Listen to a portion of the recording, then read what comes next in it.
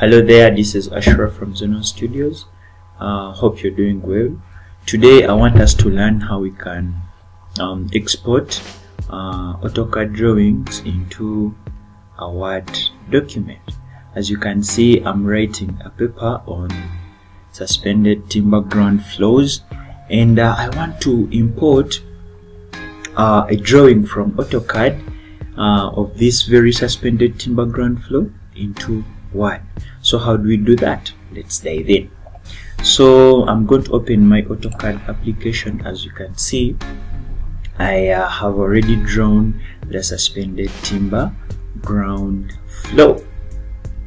So to export this, I'm going to simply select it, select what you want to export, just like that, and then head over to the AutoCAD icon here, press that drop down arrow, and then you get this option of exporting. Click it, and then you get these very many options, but then you're going to click other. Okay, click other formats. Okay, perfect, and then you get this. So if you head down here, the files of type, so click this drop down and choose the meta file. This is the Windows meta file. So click this, and then you can name your drawing. I'm going to name it as suspended timber foundation, suspended timber floor. Okay, and I'm saving it in documents. So hit save. Perfect. It has exported our drawing as a Windows meta file. So go back to Word, come over here to insert, then picture, then insert picture from, of course, this device, and head over to documents because it's where you saved your picture. Then suspended timber floor Windows meta file, it's right here. I'm going to double click this, and Word will import it in here.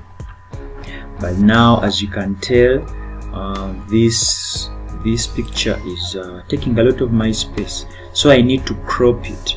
But if I try to do this, then I'm distorting the quality of the image. So I need to crop it as you do your crop on your phone, so that the picture remains the same, but I cut away all this space.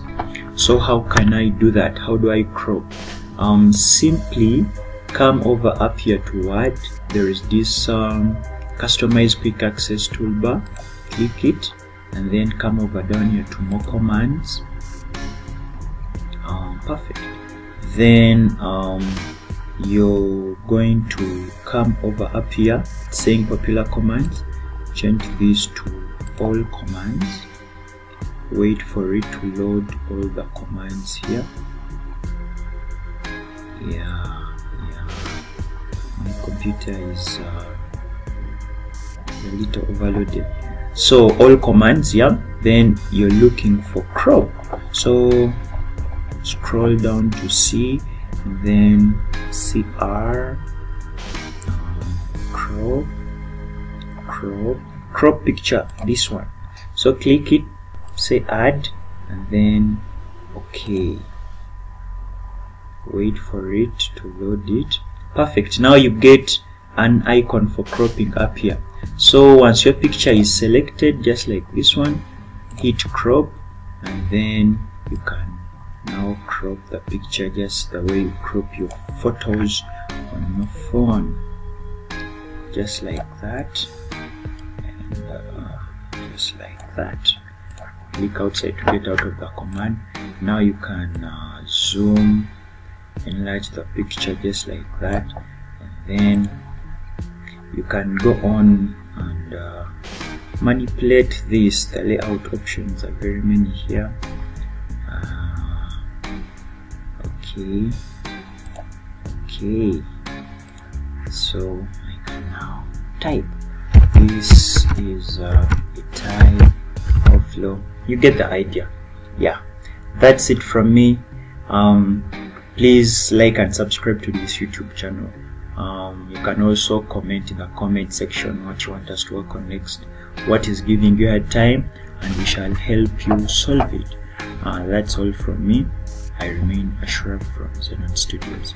See you in our next tutorial.